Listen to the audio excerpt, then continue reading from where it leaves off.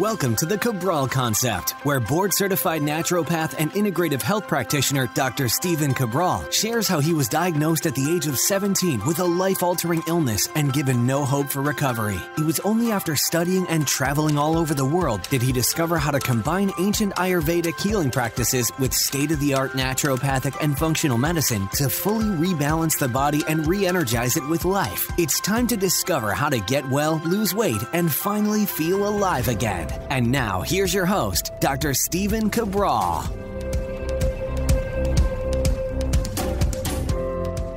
Hi, everyone, and welcome back to the show. I know I've been missing my Training Thursday episodes as of the past couple weeks, really giving you updates on the global-based pandemic, the virus that is circulating still through the world. And I have given you those updates. Hopefully you've checked those out the past 2 Thursdays. Of course, you can find all previous podcasts at stephencabral.com/podcast. That's stephencabral.com/podcast. They are all there for you. What I wanted to do, and I will get back to my Training Thursday-based shows, but I want to share with you one of the most important and overlooked foods, supplements, and nutrients all in one that most people could and should be using right now in order to improve their overall longevity. I'll explain why in just a moment. Boost their immunity, and maybe even help burn some body fat as well. I couldn't find a day of the week where I wanted to work this in. There's obviously so many topics that I continue to want to bring you. And today I wanted to share with you the amazing benefits of one superfood that you'll most likely be able to get right around the corner in your local health food store. I'll also share with you one particular brand that I've done a lot of research on and that I recommend as well. So the nutrient, the supplement in the food is none other than honey. Now, before we just think all honey is created the same, it's not. So if you are using a cooked honey, or if you're using any honey that does not say raw on it, you are not getting the benefits of honey. And even more so, and I'll get into Ayurveda as well, because Ayurveda has been big on honey for over 6,000 years. And I'll share with you how we used it when I was over in India and Sri Lanka, as well as a way to get nutrients shuttled into the body as what we call a Trojan horse. So here's the thing. Honey is the only sweetener, the only uncooked sweetener that's going to retain its enzymes. And that's extremely important. That is different from the majority of other sweeteners out there. So some of those enzymes are called invertase, diastase, and glucose oxidase. And what they do is they actually allow for the honey to be absorbed at a much better level.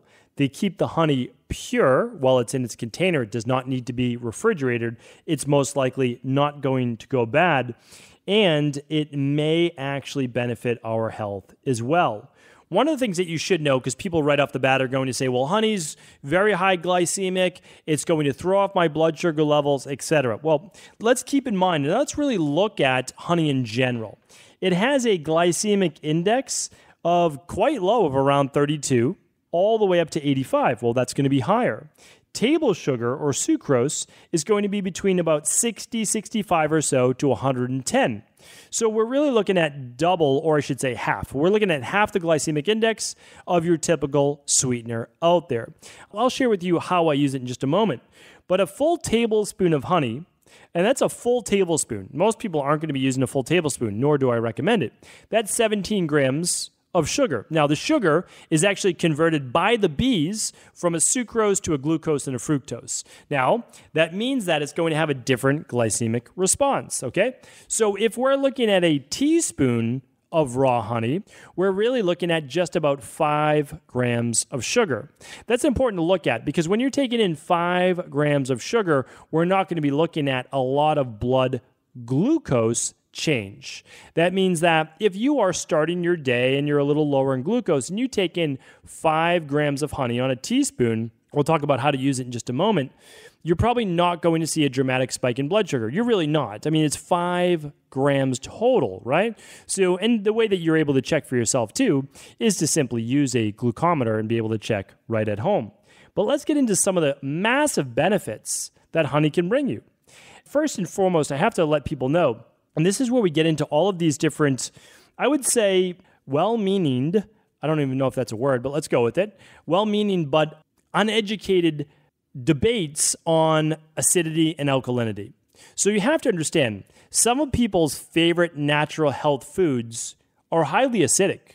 And if you want to talk about apple cider vinegar, raw apple cider vinegar, again, it has to be raw, or you want to talk about raw honey, we're talking about a highly acidic food. I mean, if you want to talk about kiwis and other foods, we're talking about acidic foods. Pineapples, right? So, but why would there be benefit to that? Well, let's go into it.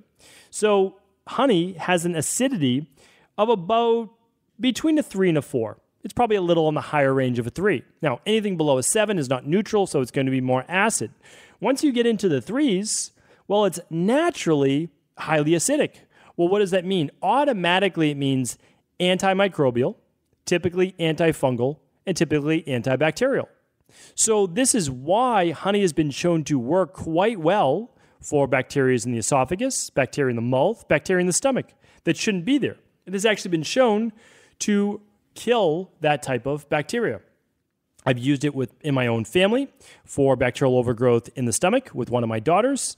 On a podcast, we can't provide you with a diagnosis, a treatment, or a cure, but we use it, at least in my family, I could share with you, for H. pylori and other stomach-based issues. Also, my daughter, she got sick with some type of, we'll call it stomach bug, for lack of a better name, virus about 2 weeks ago. She was throwing up for 2 straight days. Now, obviously, if you've ever had a child or you've been around anyone that can't hold down water, they can't hold down anything, you, of course, get very worried for them. So, and again, you should seek medical attention when you feel appropriate for your family, right?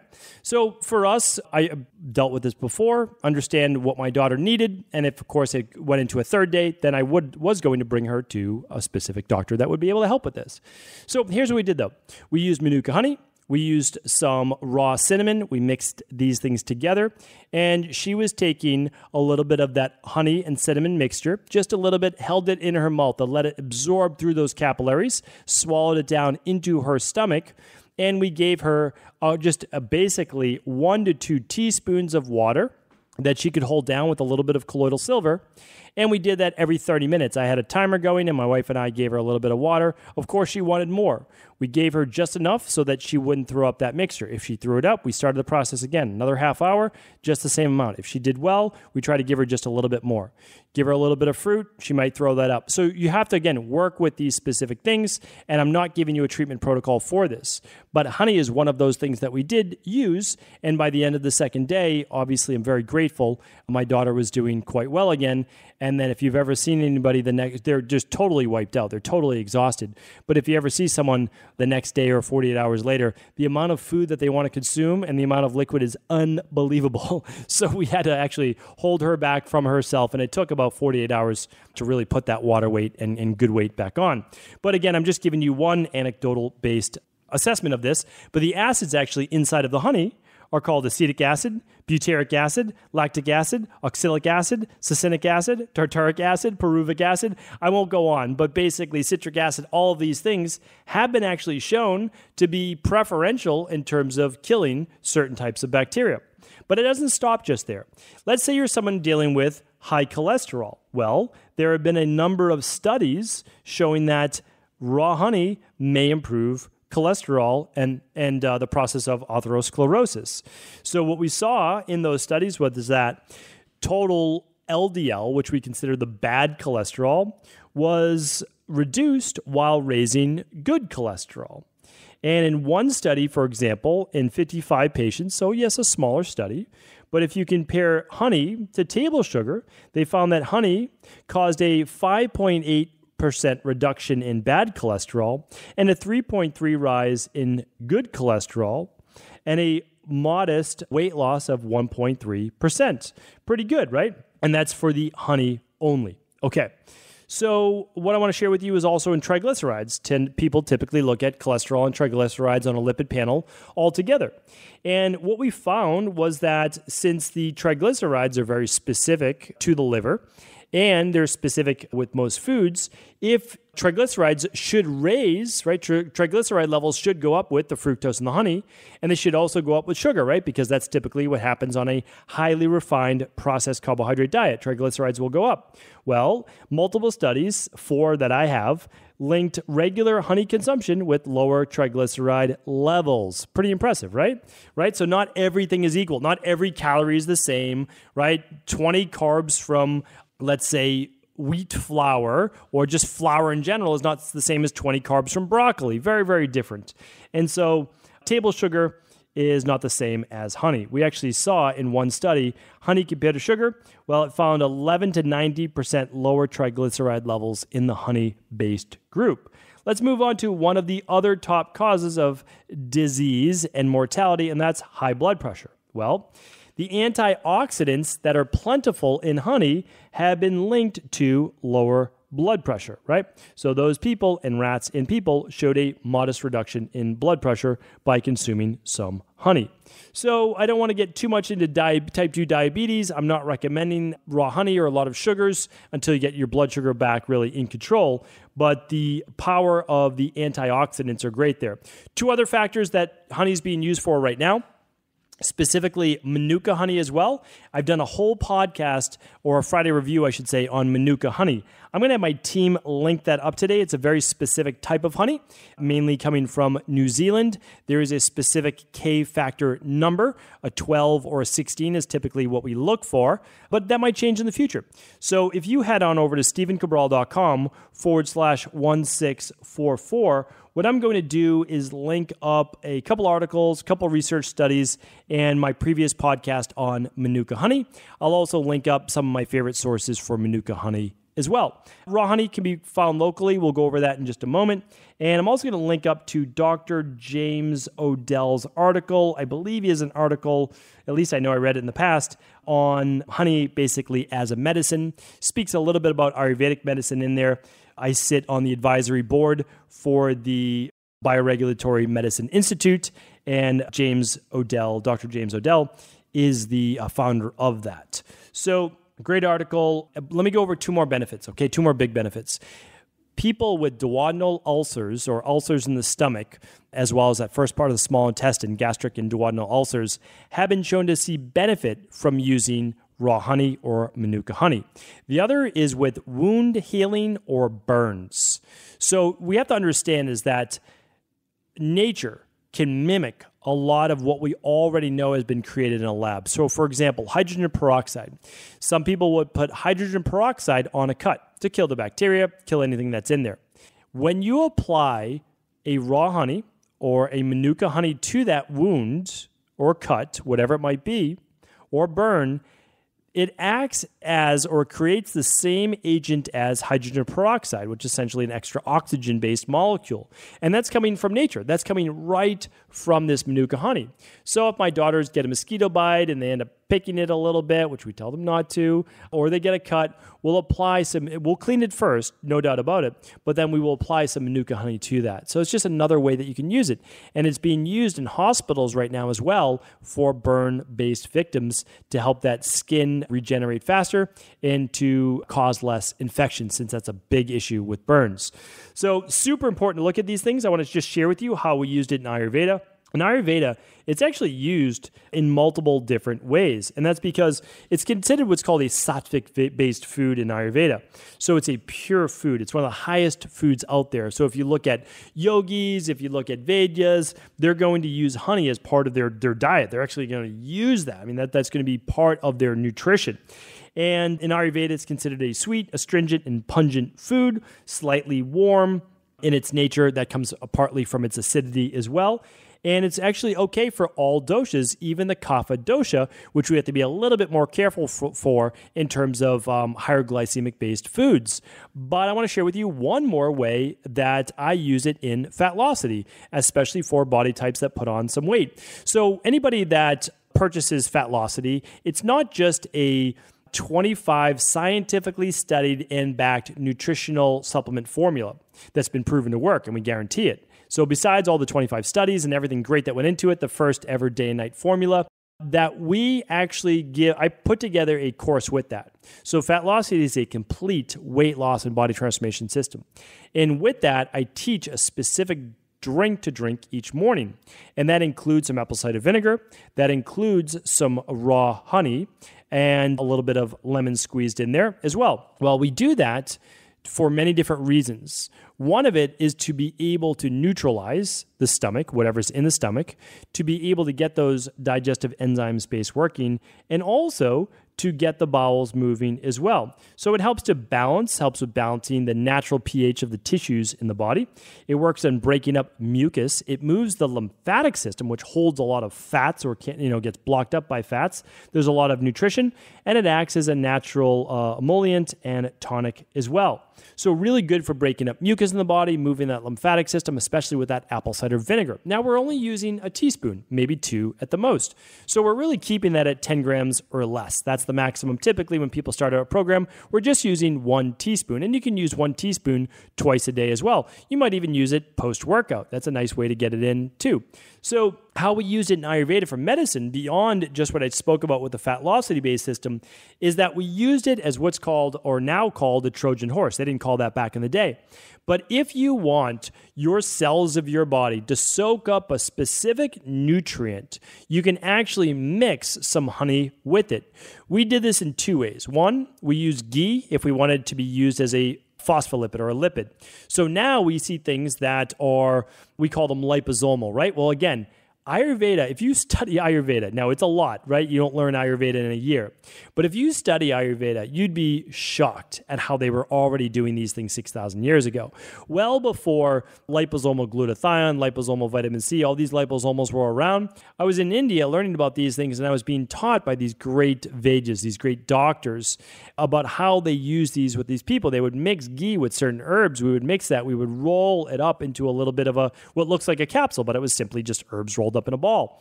We would add them to certain tonics. We would also use certain nutrients as well with raw honey. Raw honey act as an agent to be able to absorb it better into the cells. So as a phospholipid, a fat, it gets better absorbed by the membranes. And as a sugar, the majority of cells in your body, including your brain, use glucose as a nutrient.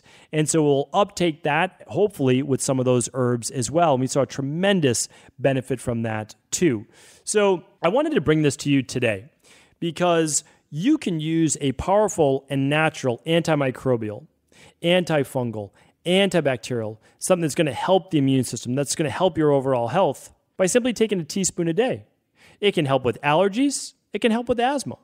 And when I was trying to overcome my own allergies, which were absolutely debilitating, I started at the tip of a teaspoon of raw, local wildflower honey. Why did I do that? Because the wildflower honey that's local, let's say around Massachusetts, contains a lot of the pollen in the air as well. Now, I was allergic to grass, mold, pollen, dust. I mean, I could go on and on. I was allergic to my environment. I literally needed to be inside, especially during 3 weeks in April. So, our spring season. So what did I do? As part of, obviously, I had to heal my gut. I had to get rid of the candida, get rid of the H. pylori, get rid of the bacterial overgrowth, seal up the gut wall, work on my histamine levels, reduce histamine loads in general. But I also used wild, raw, local honey. And by doing that, and just starting with just the tip, because my mouth would get itchy just putting that small amount in there, I had to work on slowly desensitizing my body and taking in a little bit of that pollen at a time.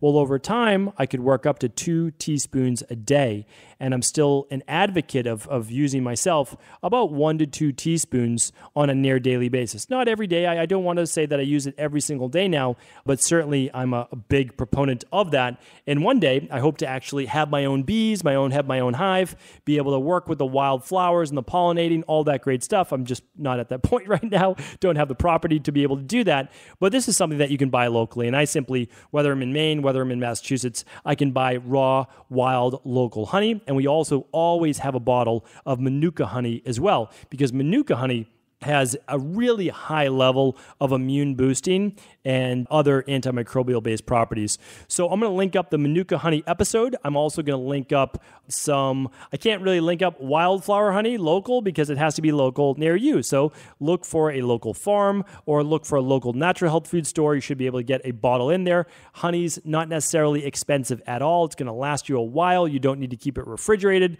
again, because it already has that lower acid-based level. And it's going to potentially do a whole lot for your health. Not a lot of harm there. So again, you can mix it in a little bit of warm water. Can't be heated, right? So no boiling water. If you're mixing it in with tea or if you mix it in with coffee, I've actually spoken about this before. It actually has beat cough medicine on a 1-to-1, mixing it with black coffee. Go back, check out a previous podcast on that with Manuka honey, but you can just mix it in with coffee as well. Don't make it boiling though. You don't want to kill all those great enzymes, okay? So simple to do. Mix it with water. Put a teaspoon right in your mouth. Do it post-workout. Put it in a smoothie. Whatever you want to do. Get 1 teaspoon in a day. If you want to work up to 2, that's great too. And again, I think you'll find a lot of benefit from this. So much so, I wanted to dedicate an entire show to it. I really think it could be that great for your health. Very little downside, a whole lot of upside. That's why I want to share it. Do feel free to share this with friends, family, whoever that you could believe it could serve. Thanks so much for tuning in. And for all the details, head on over to StephenCabral.com/16444 for today's show. Take care, everyone. Have an amazing day. I want to sincerely thank you for your support of this podcast. I couldn't do it without you, and I mean that. I truly do. I also want to make sure you knew that we now have multiple ways for you to find your answers to the most difficult health, wellness, weight loss, and anti-aging questions. You can find podcast-specific topics like thyroid, adrenal, hormones, sleep, digestion, Ayurveda, and many more at StephenCabral.com/podcasts that will then link you to your favorite Apple, Spotify, and other podcast players. Plus, all new podcasts and weekly exclusive video content is being added to our YouTube channel at youtube.com/Stephen Cabral. And that's Stephen with a PH. Head on over and subscribe so that you don't miss any of the exclusive content. Lastly, if you've ever found any of my podcasts or books to be helpful, I would really appreciate it if you could leave a review on iTunes or your favorite media player for the podcast. Rating and subscribing to the YouTube and podcast allow me to reach more and more people and help spread my mission of healing throughout the world. Thank you again for being a part of this movement.